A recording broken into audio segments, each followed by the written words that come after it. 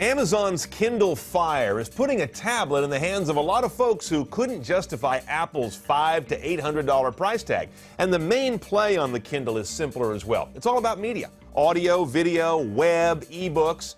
But what if the media you want isn't on your Kindle Fire? It's on your PC. There's a way to get it there with a remote desktop app. I'm Brian Cooley, here to show you how to use your Kindle Fire to access stuff on your computer remotely.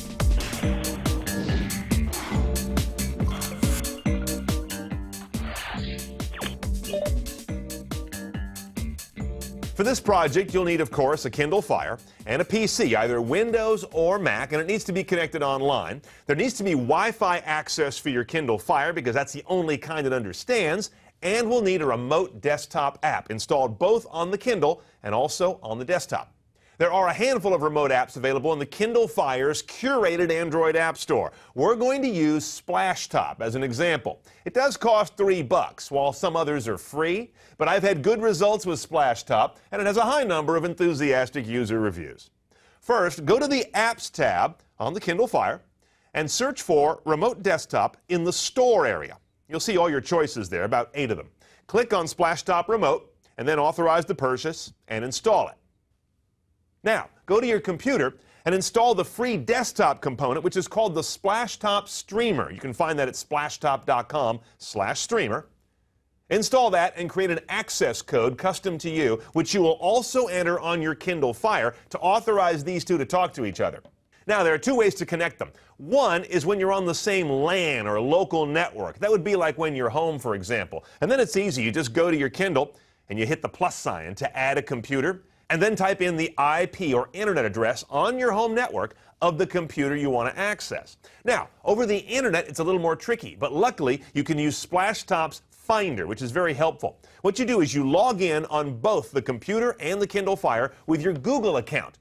Then Splashtop will be able to put the two together and automatically find them over the internet. It's a nice tool that keeps you out of the morass of network address translation and port forwarding and all kinds of nasty stuff.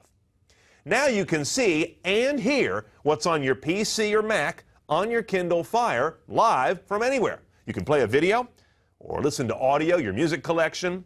And I find the audio and video sync is pretty good as long as your Wi-Fi connection on the Kindle is good and solid. Brian Cooley is the editor-at-large for CNET.com. You hear about price increases, Brian. You think bad for the consumer, obviously. Note that you're going to want to brush up on the gestures here on the Kindle Fire to operate the touchscreen to replicate mouse actions you would use on your computer. And to remind yourself of those, there's a quick pop-up reminder card right down here at the bottom of the screen, because not all of them are intuitive. And remember, on the Kindle Fire, you can pinch and zoom like any other Android device to get to little fiddly stuff on the computer, like those little checkboxes for closing a window. Those can be really hard to hit unless you make them bigger. Oh, and a quick way to resize the screen on the Kindle to scale the display is just to snap the rotation once, from portrait back to landscape. Oh, and the keyboard, that's right over here on the right whenever you want to get to it.